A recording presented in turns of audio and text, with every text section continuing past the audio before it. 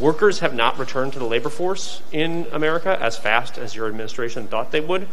Why do you think that is? Why aren't because they're able to negotiate for higher wages and they move from one job to another. That's one of the reasons why. A lot of people don't want to continue to do the job they did before, making $7, $8, $9 an hour. An awful lot of the truck drivers are not unionized truck drivers. They're working like hell and not getting paid a whole lot. And so what you're seeing here is a combination of the desire of people to be able to change professions, to be able to do more and take care of their families, and at the same time dealing with an issue that, in fact, we are short of workers, but worker pay has actually gone up. Yeah, it's all fine. It's all going very well.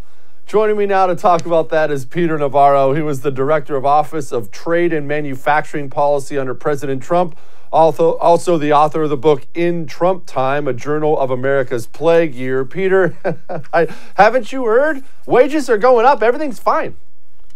Oh, man, I just want to bang my head against the wall when I hear that idiot talk. I mean, it does, like, elections have consequences. And look, my remit at the White House for the president for the first 3 years before, by the way, this is the Wuhan bioweapons lab where Tony Fauci and the communists cooked up the pandemic, but we'll get to that.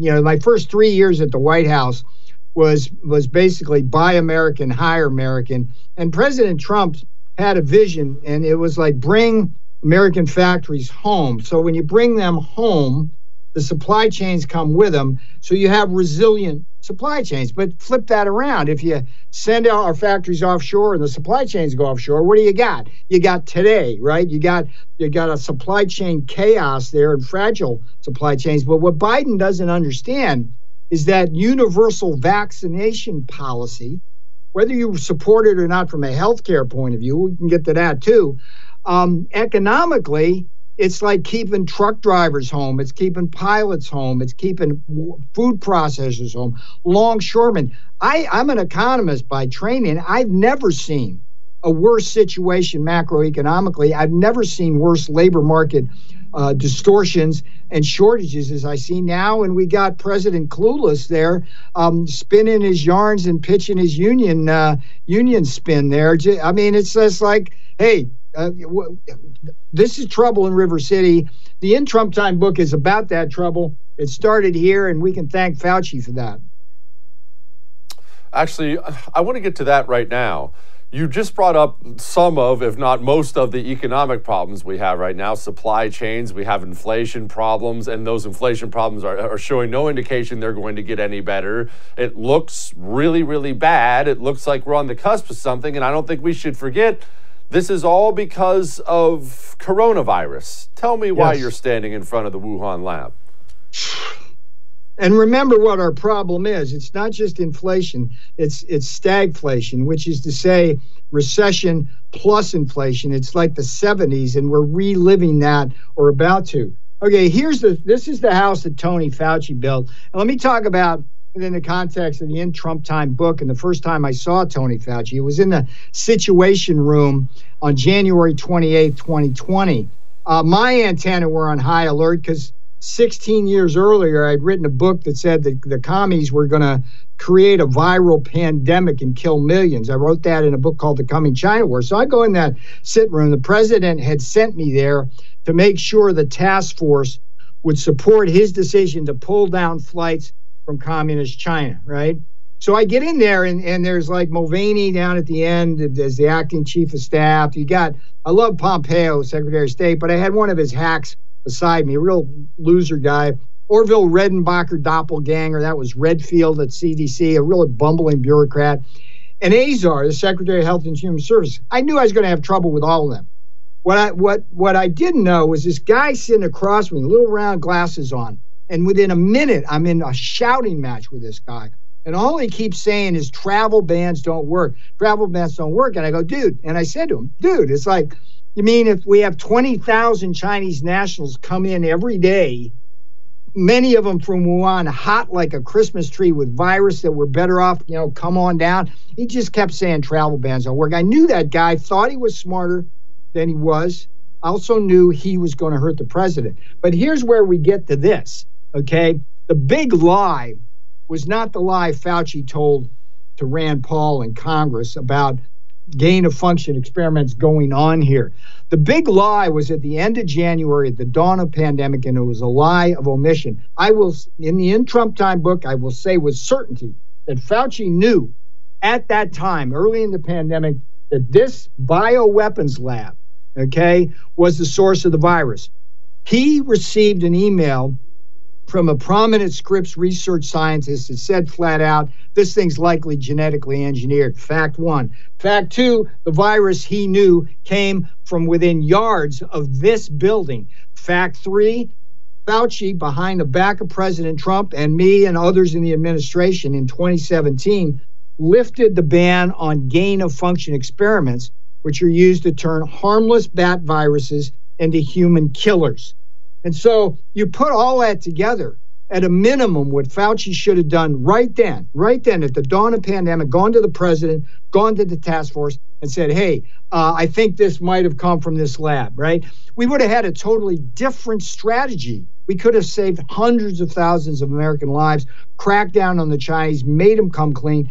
But what did Fauci do? He not only lied by omission, he designed one of the most elaborate cover-ups you've ever seen. He had Peter Daszak, his cutout, launch a campaign to convince you, me, and everybody else in America that this thing was from nature, not from this. This is ground zero, and this is the house that Tony Fauci built.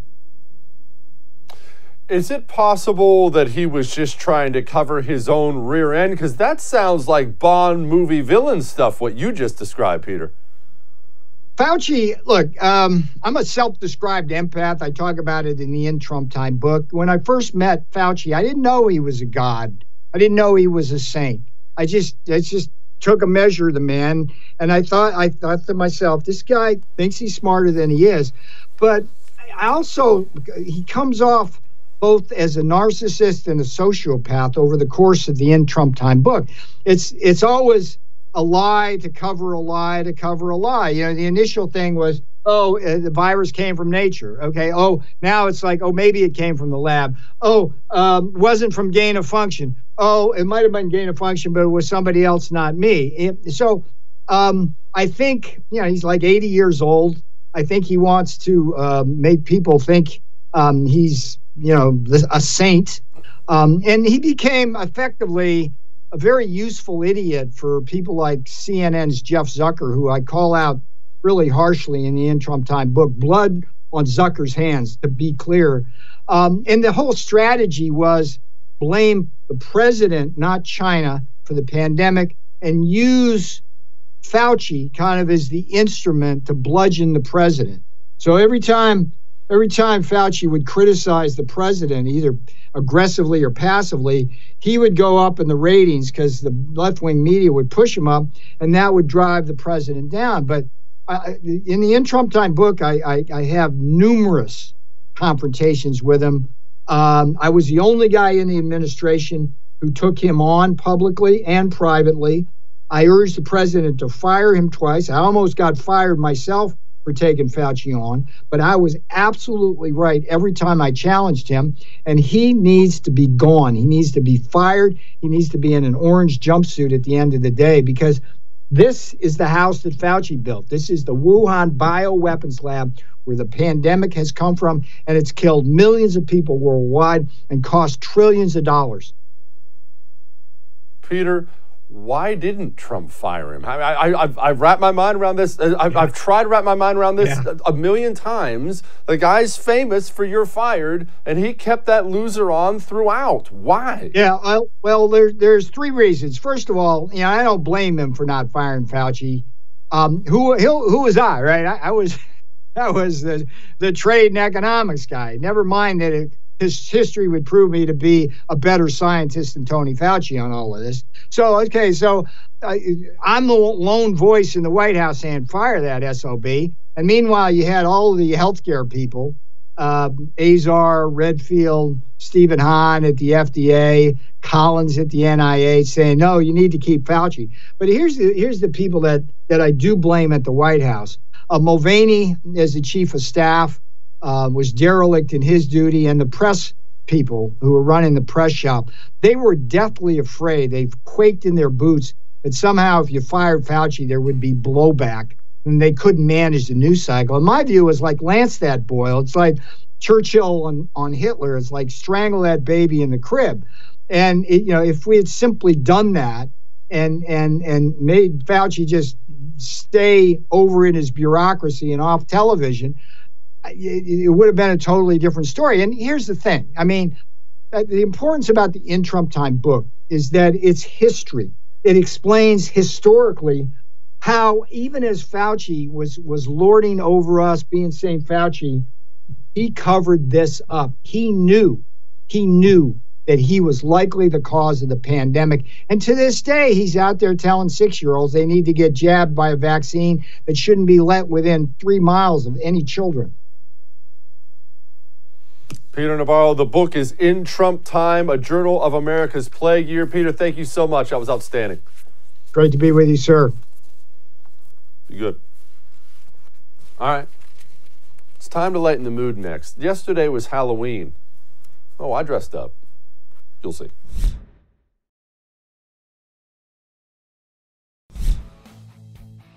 Joe Biden went abroad and, well, it went exactly like you thought. That's coming up tonight on I'm Right.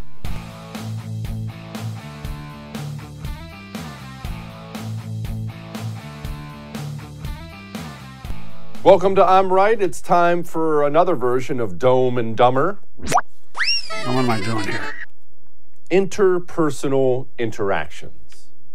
One person talking to another person, sitting down, maybe having a beer, maybe meeting out somewhere, maybe playing a round of golf, maybe it's in a conference room. But interpersonal relationships run the world. And that sucks, doesn't it? Have you ever thought about that? How bad that sucks? Because in our minds, this is what happens in our minds. Even when there are people in charge we disagree with, like Joe Biden, right? The Biden administration. Even when there are people like that in charge, we like to think there's somehow some machine or something somewhere that keeps things in relative order. It gives us peace. It gives us peace. No, that's nothing to do with weakness here or stupidity there. They just, look, everything's going along fine. So I'm sure there are systems in place, right? There are rules. There are little guardrails. They're going to keep everybody between the ditches. But none of that's true. When you actually read history, when you actually study it, documentaries, read books about it, it is amazing. I've always found it to be so amazing how many gigantic, world-changing events take place because of person-to-person interaction. Why am I talking about this? What am I talking about? Right now, I'll play a little clip. Well, I'll play several clips in a minute. Right now, Joe Biden, President of the United States of America, is abroad. And I realize people already are aware that he's not exactly the most with-it president, putting it kindly. He's not exactly the most with-it president we've ever had. But as we speak, as you're sitting there looking at me on the television, Joe Biden, President of the United States of America, is being assessed. He is being assessed in person by other world leaders.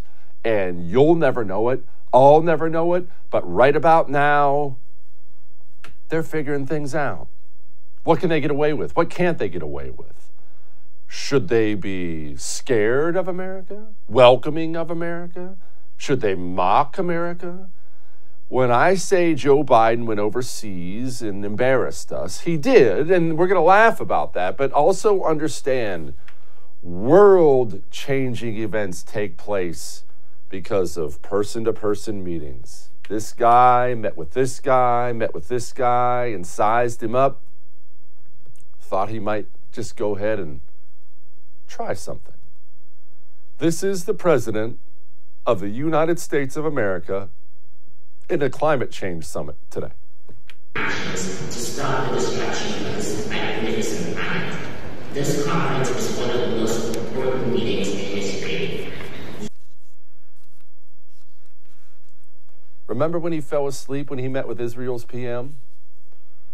He is a walking disaster, an absolute walking disaster. And to have the commander-in-chief not just be misguided on policy, but to be so physically and mentally unable to perform the job is a national security issue. It is. It is a national security issue that Joe Biden is not with it enough to do the job of President of the United States of America. It's a big deal. And of course, he spoke today about his climate change nuttery. And before I go to that, let me just say something quickly here. Man-made climate change is not real. It's a complete myth. It is a myth that is backed by all kinds of crap science, oftentimes science that is funded by the governments who are gaining power by pushing climate change stuff. It's not real at all. And how wild is this? Think about this. All the leaders of the West are over there right now. Trudeau and the princes and everything, Biden, they're all over there right now figuring out ways to tackle man-made climate change. We have all kinds of real issues facing the West right now, supply chains and inflation and housing. There's all kinds of these huge issues, and all the leaders of the West are currently gathered to figure out how to tackle the one that's completely made up. Isn't that the most apropos thing you've ever heard? What a clown world we live in now. Here's Joe Biden. He's going to tackle climate change. High energy prices only reinforce the urgent need to diversify sources, double down on clean energy development, and adapt promising new clean energy technologies so we can not only we don't remain overly reliant on one source of power to power our economies and our communities.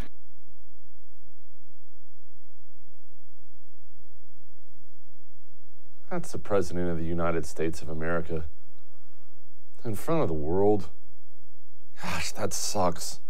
And it's not like the world can't see. I actually saw a broadcast over the weekend. They were making fun of him in Australia. In Australia, the news reporters on camera are making fun of the president. Jeez, it's so embarrassing.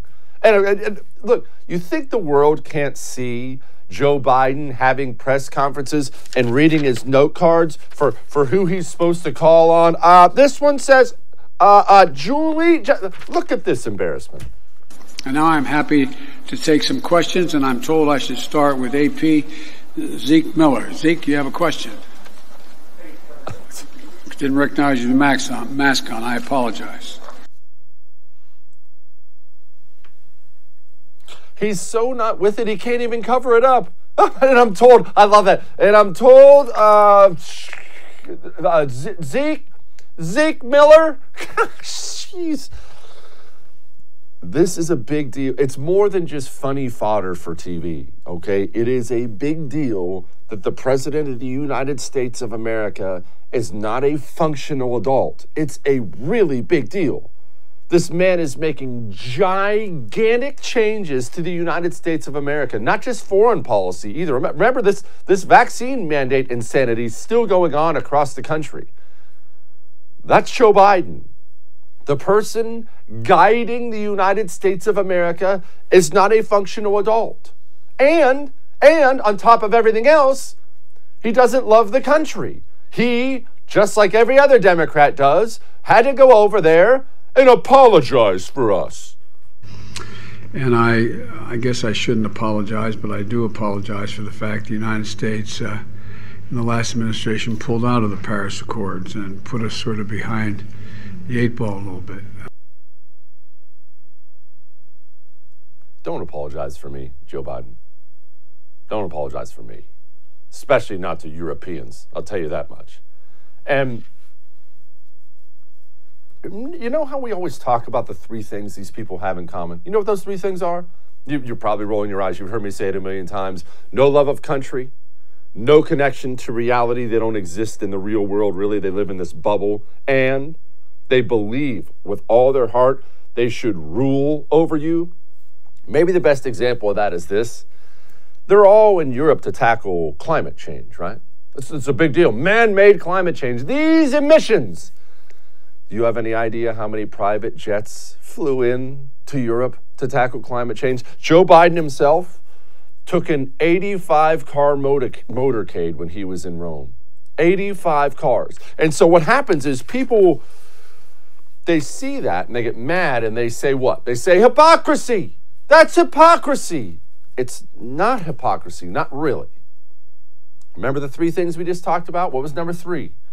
The belief they should rule over you. You need to understand this applies to Joe Biden, Trudeau, all these Western leaders today. They do believe they should rule over you. They do not believe they are elected leaders just here to serve. They believe in the old way of thinking, the monarchy way of thinking, that you're lesser. You're of a lower class. You're a peasant. You're one of the plebs. You should be ruled over. They actually feel good about that. That makes them feel like they're doing a good thing. It's not a snobbishness. It's you couldn't possibly fend for yourself. We can't let these peasants just run around and be free. They'll screw it all up. We should rule over you. So these people don't see the hypocrisy, if that's what you want to call it, and flying a bunch of private jets and taking cars over there. They're in this to crush you and gather power unto themselves. They believe they should have all the power and be able to sit on their thrones and preside over the people. They do think that way. And until you understand that's how these people think, you'll never be able to take them on, ever. They think that way. You could yell hypocrisy at them all day long. It won't make a dent. They don't view it as hypocrisy. They're part of the ruling class. You're not part of that class. So it's not hypocrisy. You're just not welcome in the same club they are. And you have to admire the chutzpah of Joe Biden getting into office, stopping the Keystone Pipeline, stopping all drilling on federal lands. And remember, when Joe Biden took office, not only were gas prices cheap, America was energy independent. Joe Biden gets in, promptly stops all of that, and gets up there today and blames Saudi Arabia. But I do think that the idea that Russia and Saudi Arabia and other major producers are not going to pump more oil so people can have gasoline to get to and from work, for example, is not right. He couldn't even get through that. Now, that was a bunch of bad news. I do have some good news, though. Joe Biden's poll numbers, man. This is from NBC News. Which party would do a better job? Republicans were up 27 on the border, 24 on inflation, 22 on crime, 21 on national security, 18 on the economy, and 13 on getting things done. So yes, they are destroying their own party, and they're probably going to take a beating in the midterms, maybe in 2024 too. But I want you to understand this. I want to caution you on something. Not that I'm trying to burst anybody's bubble here. The communist thrives on destruction. The more he can destroy, the better that will be for him long term. Because happy people never choose communism. They would never. So the communist has always known, I have to create misery first. Even if this costs them the House of Representatives and the presidency in 2024, they're doing lasting damage right now. And speaking of 2024, or who are we kidding? It'll be sooner. Remember, Kamala Harris, she's the Vice President of the United States of America. I want you to watch this cringing video of Dome and just remember, this woman is going to be your president soon. Tell everybody you know to vote tomorrow. Nothing like saying, you want to meet me tomorrow? What you doing tomorrow? You got any plans tomorrow? Tomorrow's a good day. It's going to be a good day. What was the accent? Where did that... She can't do it. All that may have made you uncomfortable, but I'm right. Now, we have Congressman Jim Jordan on the show tonight. He's been savaging these people, and I'm glad he is. So we're going to talk to him about that. But first, are you in debt? Total Financial Freedom is here to help if you're in debt. If you owe $10,000 or more, do not give up. Don't wallow in your shame and embarrassment. Man, life happens. Life's hard sometimes. But they will help you get out of it. In some cases, they're cutting people's payments in half. In half! Give them a call, 877-332-8291. 877-332-8291. Set aside all that wallow in your sorrow garbage. I'm never going to get out of it. Yes, you can. Total Financial Freedom has an A+ rating with the Better Business Bureau for a reason. They're helping people just like you. Call them today. We'll be back.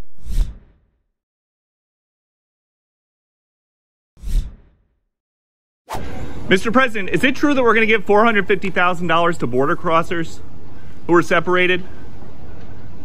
Does your plan B for Iran include a military option, Mr. President?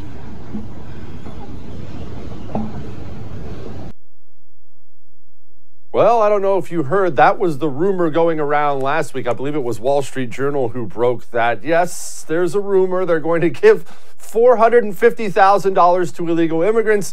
Joining me now to talk about that and many other things is the ranking member of the House Judiciary Committee and author of a new book I would recommend, Do What You Said You Would Do, Fighting for Freedom in the Swamp. Congressman Jim Jordan joins us today. Congressman, I would say that sounds so outlandish. There's no chance it could possibly be true, but that would probably be naive with how crazy these people are.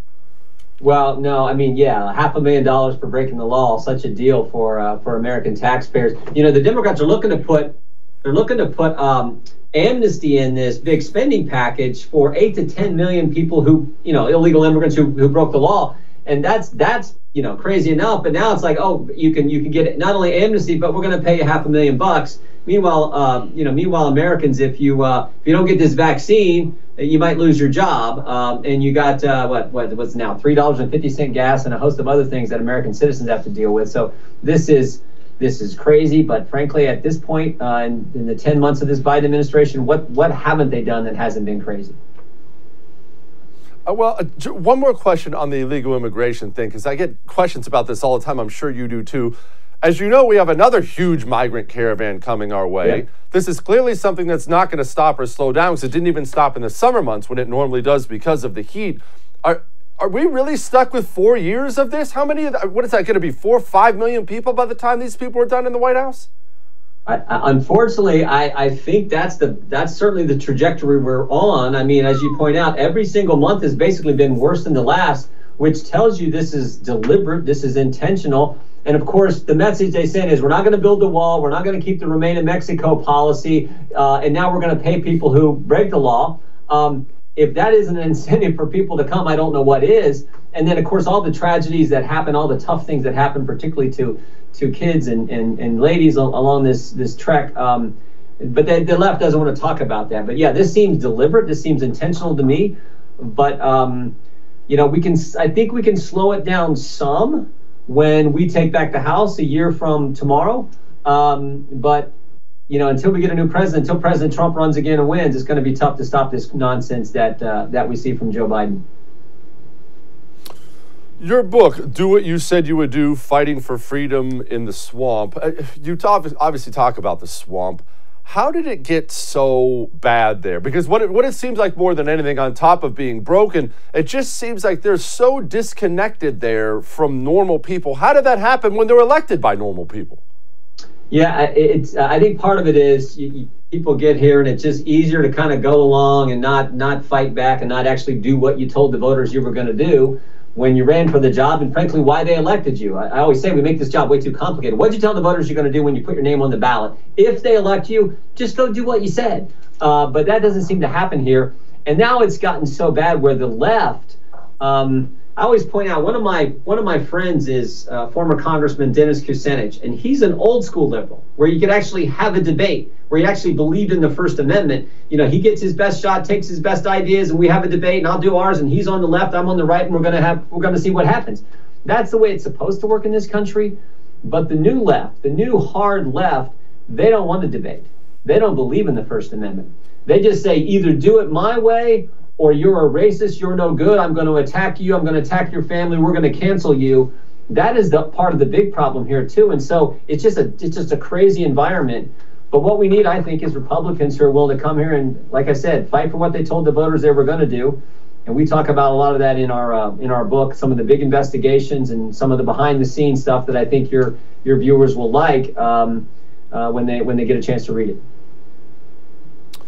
You brought up Kucinich, but I mean, you're so right about that. I try to explain to people now, this is not even Bill Clinton's parties, and it's not like I'm a big fan of Bill Clinton, but he's far, far to the right of this madness today. These people seem like they only want to wreck the place, and I don't want to be, I mean, I am partisan, but I don't want to be too over the top. How am I supposed to take these things as anything other than they're trying to trash the place? No, I think that's exactly what they're trying to do, because that's what we see happening.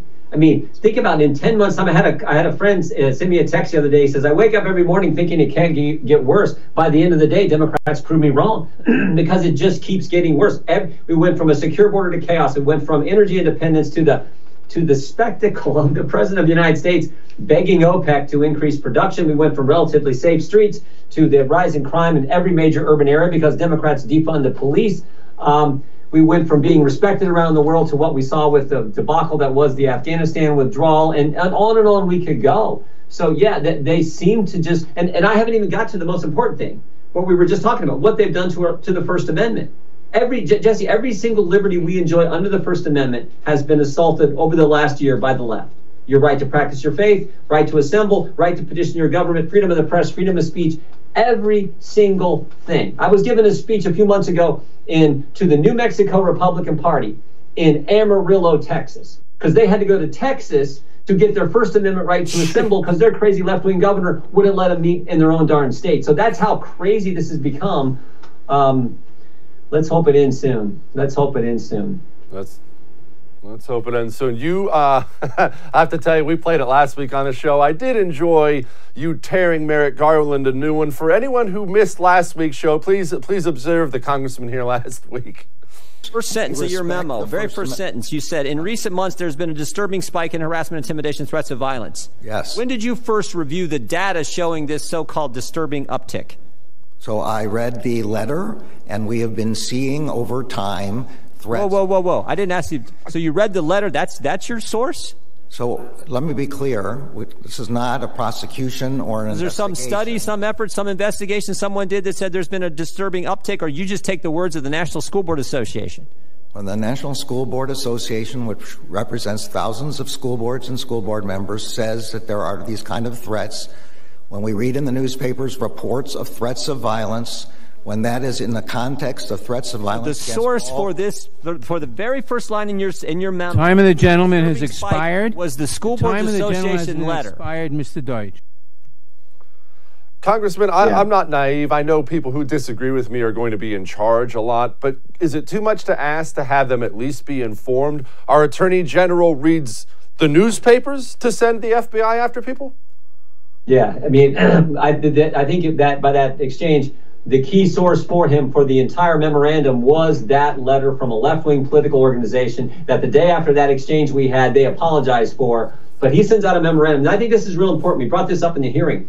The memorandum goes out accompanying the memorandum, which basically, again, does everything the School Board Association asked to be done, gets the FBI involved in monitoring parents at local school board meetings. But accompanying the memorandum on October 4th was the press release which talked about the National Security Division as part of the task force that was going to implement what the School Board Association asked to be done. So when you get the National Security Division, their focus is domestic terrorism. So this idea that they weren't treating parents as domestic terrorists, it's just baloney. They in fact were, and it looks like this was all coordinated from the get-go, because we now have correspondence between the White House and the School Board Association before the letter was sent on September 29th. And of course, 5 days later, we got this memorandum that came from the Attorney General. It's sickening what they were doing.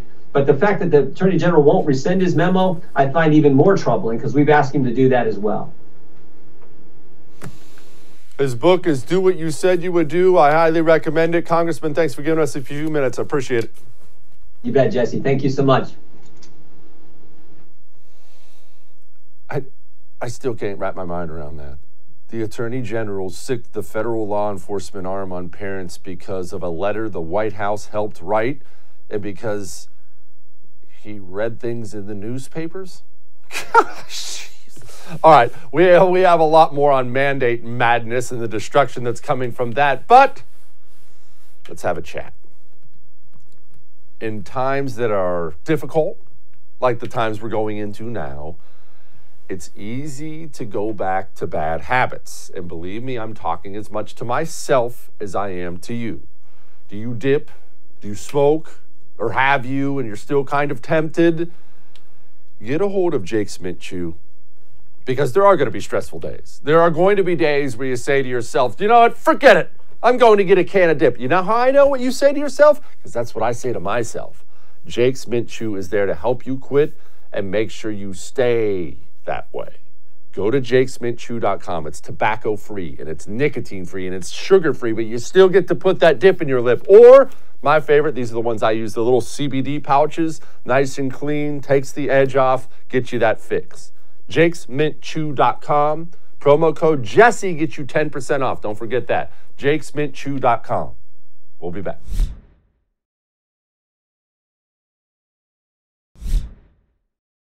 Out of the east, about 7 or 8 miles an hour. Good visibility, mostly clear skies, 77 degrees. Thanks for coming out and flying with Southwest Airlines. Welcome aboard. And remember, let's go brave. Southwest Airlines pilot, not exactly thrilled about the vaccine mandate. And allow me to give you a little behind the scenes stuff if you're not aware. I get a lot of emails to my show from people in different walks of life. And because my emails are all anonymous, I'll never read anyone's name on the air. Even the death threats, I don't read the names on the air. So people feel comfortable telling me things. Something you should know about pilots, something I have found out. I mean, I kind of had an idea, but pilots are a different breed. Most commercial airline pilots who are flying your planes are former military guys. Most of them are pretty sharp. Most of them are real independent thinkers. And it takes somebody to be an independent thinker when you think about it.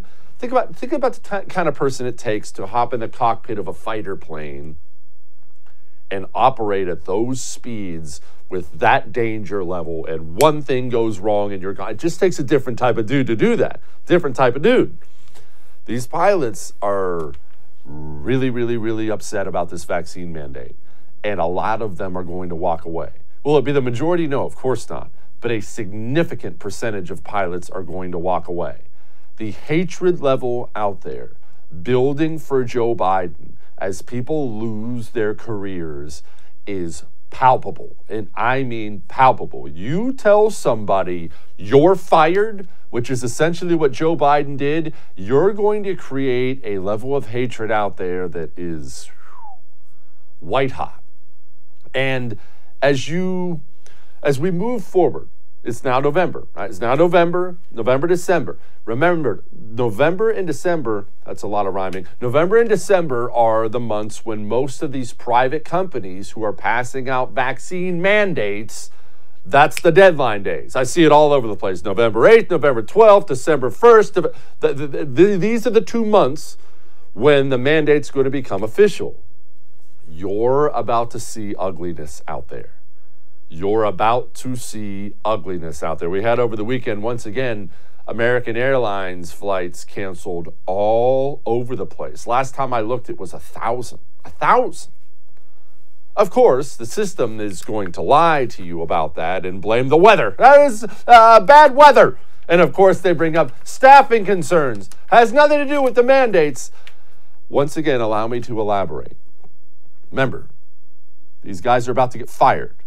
So what are they doing? Well, when you work at a place, you bank vacation days, paid vacation days, paid sick days. The guys are about to get fired. It's unjust. They know it. So flight crews, this isn't just pilots, by the way, it's stewardesses too. They're, sorry, boss, got the sniffles today. Calling in sick. Oh, that's weird, because we just had 1,000 other pilots call in sick today, too. That's what's happening right now. You are about to see a strain on the American economy. It's coming. And think about this. In New York, 9,000 workers have been placed on unpaid leave, and an additional 12,000 are seeking religious exemptions. That includes firefighters, cops, sanitation workers.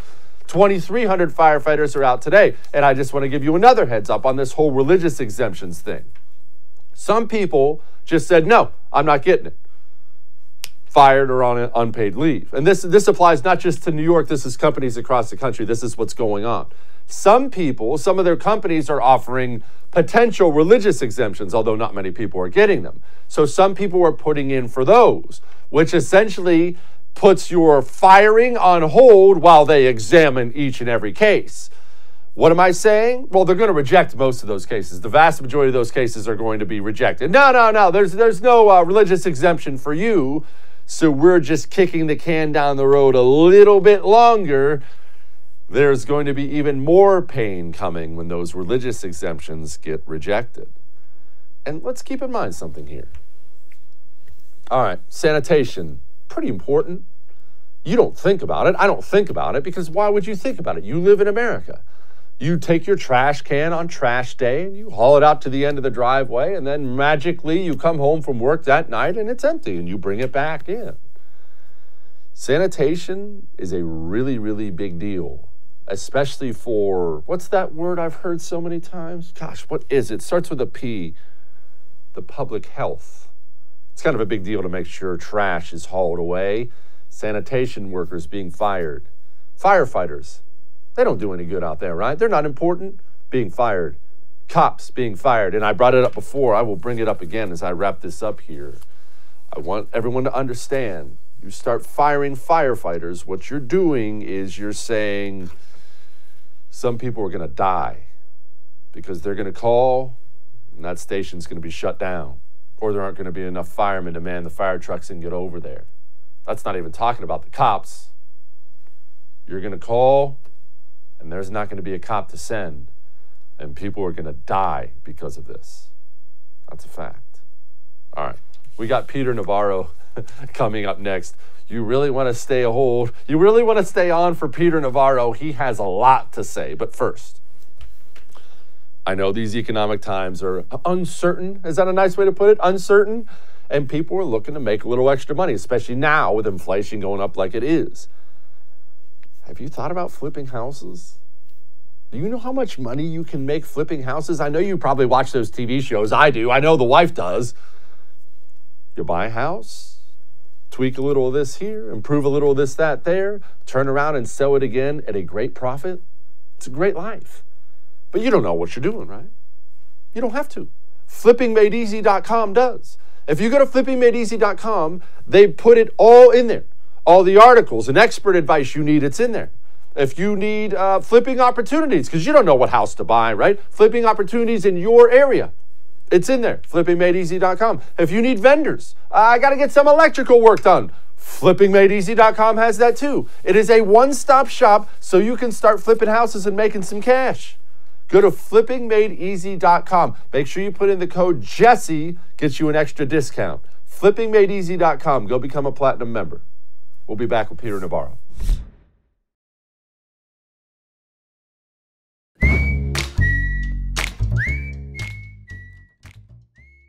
All right, it's time to lighten the mood. As everyone knows, yesterday was Halloween. And did you really think there was going to be a day like that that I wasn't going to take advantage of to troll the communists? Oh, I trolled the communists. The wife got involved too. This was our Halloween costume yesterday. As you can see, we did pretty well, huh? We did real well. Don't forget, the rubber gloves are on. All right, we'll do it again tomorrow.